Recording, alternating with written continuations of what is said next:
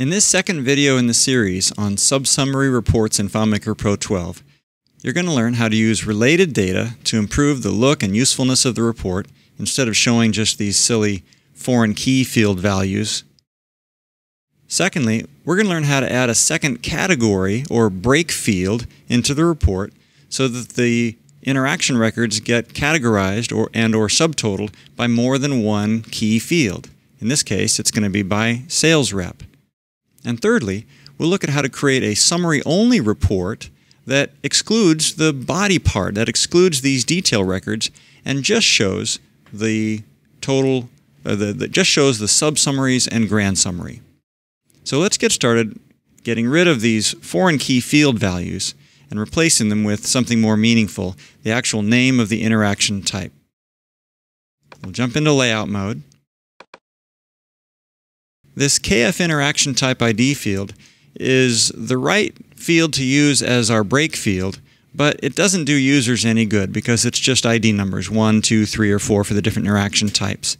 Let's change that to display the actual name of the interaction type, which, as you saw in the first video, is being pulled from the interaction type table. Double-clicking on the field lets you go in and change the field to something else. Let's see if we have a relationship going from the interaction table over to the interaction type table. And we don't. We've only got a relationship from interaction to the contact table, but we can create one on the fly. Manage database, relationships. Here's our interaction table occurrence that this layout is based on. Let's add a new table occurrence to it, or string a new table occurrence from it, I should say. Add table, interaction type, and then we'll give it the name following the anchor buoy method of naming things that starts with the name of the anchor table that this buoy is being strung off of, and that's in lowercase letters, and then adds to it the name of the table that this is an actual occurrence of in all capitals. We'll move it into position, resize it so we can see the whole title. And then we need to expand this interaction table occurrence here so that we can see the interaction type ID field and create the relationship. Each interaction is tagged with an interaction type ID that has matching values to the primary key field over here in the interaction type table. We'll collapse those just to keep things nice and tidy. Maybe rearrange these so that the lines don't cross. I know I'm being a little bit perfectionistic here. Sorry about that. And there we now have our relationship from interaction to interaction type, thereby granting us access to the type field where the name of the interaction type is stored, like prospect and sales call and all that. Now some of those names are pretty long, so I'm going to widen this field out a little bit. And maybe we'll make it bold and increase the font size just a touch. We no longer need the foreign key field here, the 1, 2s, and 3s, and 4s. So I'm going to delete that and its label from up above. And in my opinion, I don't think we need to restate the interaction type down here either in the trailing subsummary. So we'll delete that and maybe just slide everything else into the left a good bit, like so. All right, let's see what that's done now. And actually, these should come over a bit too. Holding down the Shift key as you drag things keeps them moving on a straight path. So we'll save and exit. And that's looking so much better already. Our prospect calls, 5 of them. Total number, count 5. Sales meetings, we can see there are 4 of them, and likewise it's counting in the subsummary. Now we've got a lot of white space in there we could clean up by shrinking up the body part a little bit. But I think the next thing we'd want to focus on is to use related data here to display the sales rep's name rather than their ID number. We'll just use the same kind of an approach. Double-click the field. Look for a relationship. We don't have one. So let's go make one. We'll insert a new table occurrence onto the graph for sales rep.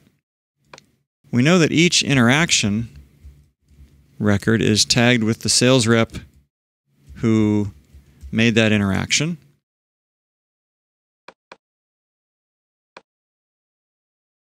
And we'll see that foreign key field right here.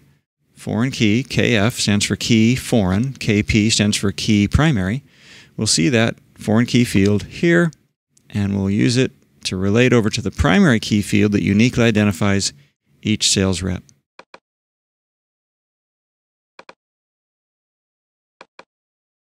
And now we have that relationship that allows us to reach across and get the sales rep's name instead of just their ID number and display it here.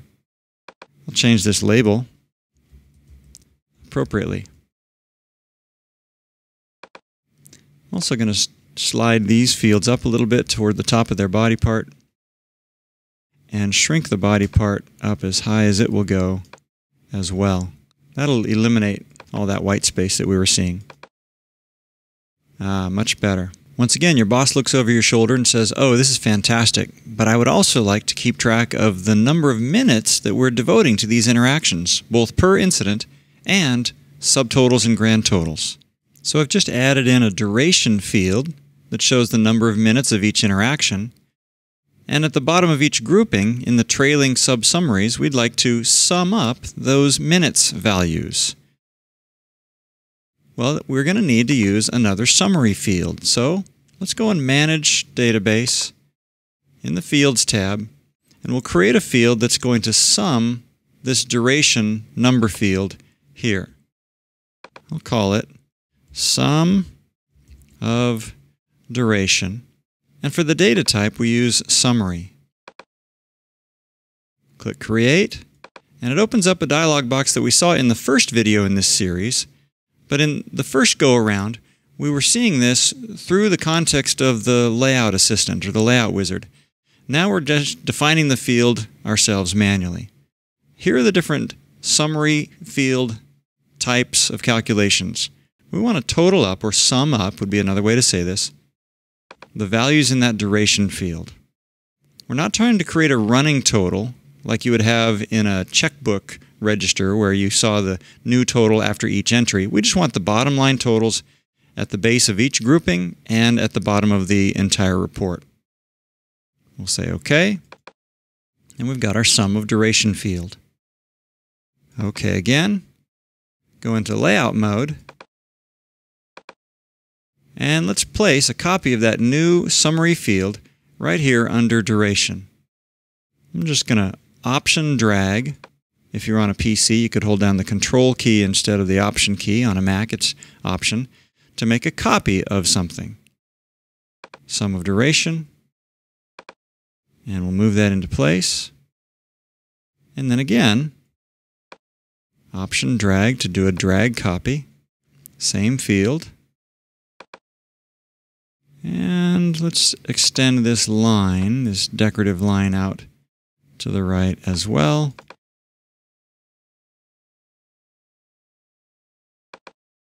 And line those up using the inspector, aligning them on their left edges.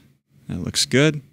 Save, exit, and now we're seeing a new subtotal appearing at the bottom of each group, our sum of minutes, and at the very bottom of their whole report, and there's that line that we extended out, we get the total sum of all the minutes for all the records in the found set. Now your boss also wanted this report to group and subtotal the interactions by sales rep. So now we're going to add a second category, a second break field to this report, sales rep ID. The sales rep will be more of the super category, whereas our interaction types, the sales meetings and follow-up calls and such, will be more of a subcategory. To do that, we go to layout mode. We've already got our subsummary when sorted by KF interaction type ID, leading and trailing, but we're going to need to add more subsummary parts for sales rep. A leading, so that we can see the name of the sales rep. We'll pull that sales rep field out of the body part because it doesn't need to be there redundantly. And we'll also need a trailing subsummary part down below so that we can count and or sum the interactions by sales rep. There are several different ways to work with parts, but my favorite is Part Setup here under the Layouts menu. You see the existing parts, and you can create more. Subsummary when sorted by KF Sales Rep ID. Okay, and it'll ask if we want this to be a leading subsummary or a trailing subsummary. Well, we need both, so we'll start with the one above. And it adds it into the list here, and it also added it over here. But remember, we wanted the sales rep to be more of the super category and interaction type to be more of the subcategory. So you can simply drag using the double-headed arrow here to change the order of the parts. Now let's go and create the trailing subsummary when sorted by Sales Rep ID. Print below to make it trailing, and this one happens to fall where we wanted it to. And we'll say done. Now, let's bring that rep field up and out of the body part, put it up here. Maybe we'll nudge type over a little bit, and we'll improve the look of sales rep by making it bold and bigger as well. Get rid of the label, we won't need that anymore. And then likewise, we can slide these other things over a bit as well. One of the nice things about using subsummary parts is that it typically allows you to consolidate your data and show fewer repetitions of the same data.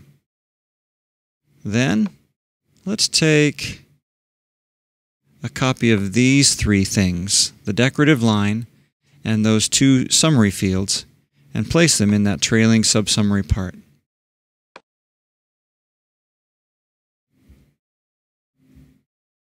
There, I think I've got those accurately placed. Another thing you can do is you can change the background color of a part. By clicking the part label here, you can come over into the Appearance tab on the inspector and give it a different fill color. Maybe we'll just go with kind of a light gray. Something like that. All right, let's see how this looks. And we're disappointed because we don't get our sales rep subsummary parts. Well, it's because the data isn't yet sorted by the sales rep. Remember, if your data isn't sorted properly, then your subsummary parts don't show up right. So let's go in and sort. Adding that sales rep ID field into the sort order, making it the first field in the sort order because, again, we wanted our sales rep ID to be the main category, the super category, and interaction to be the subcategory, which means we need to sort the data in that order. Sales rep first, then interaction. Sort. And there we are. Look at that. Beautiful. Our sales rep subsummary part leading shows up here. We get all of Oscar's prospect calls, 2 of them for a total of 27 minutes in duration, all of his sales meetings, follow-up calls, follow-up meetings. Then the subsummary trailing for the sales rep down here saying Oscar had 7 interactions for a total of 373 minutes of time. And likewise all the way down for the other sales reps. There's Robert's interactions and Julia's, and the grand total for all 3 sales reps at the bottom. Now remember, there's a script associated with this layout, such that on layout enter, that script runs. So we need to go and modify the script too, so that it has the new sort order. Interaction detail is the name of the script that FileMaker created for us. We'll edit this sort records script step, bringing in the KF Sales Rep ID field, just like we did when I was manually sorting a moment ago, but this time we're building it into the script. Close and save. Now watch this. I'll unsort the data on purpose, the subsummaries disappear, but then we'll switch into a different layout and then switch back, which will cause that script to trigger, and the data shapes up beautifully.